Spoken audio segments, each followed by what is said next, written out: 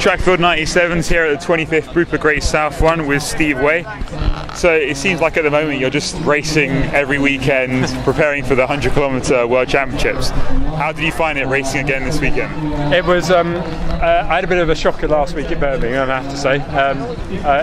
My plan didn't go quite so well, and it looked as if I was pacing the leading ladies last week. So I've had a bit of a touch and go training week this week. I was meant to do a 50-mile run on Wednesday, and I ended up having to cut it short at about 35 miles because my body was just not playing ball. So I was a little bit apprehensive, to be honest, about today, and I wanted somewhere around 51 minutes just to sort of suggest that I'm heading in the right direction in terms of I can't really expect to have any huge speed when I'm putting in 140-mile weeks. So 51 minutes was what I was looking for. It was a bit over, but it will do, to be honest. How do you find running 10 miles? It must be a bit shorter for you, really. I know, so people always say, oh, 10 miles, that must be really easy for you, but for me 10 miles is harder because the intensity is so much higher, and I'm not used to that sort of intensity these days. I'd much rather be out there doing a 62-mile run and keep the heart rate a little bit lower.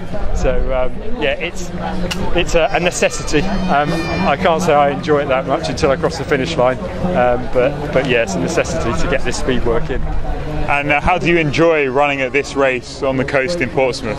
It's fantastic, actually. So I've tried to start the Great South Run 3 times, and the previous 2 times I've been injured and never made the start line. So it's really nice to actually make the start line and finish this year. And I'm sort of almost local from Dorset. It's only just down the road.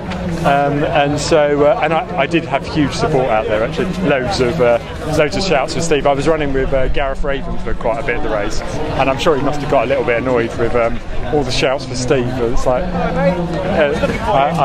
yeah, I see my popularity seems to be quite high in Portsmouth.